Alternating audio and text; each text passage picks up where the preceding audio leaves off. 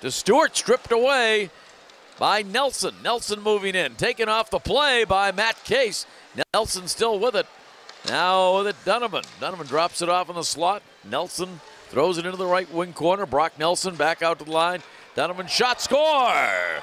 Donovan let it go. It was deflected in front. Donovan let it go from just inside the blue line at the left point.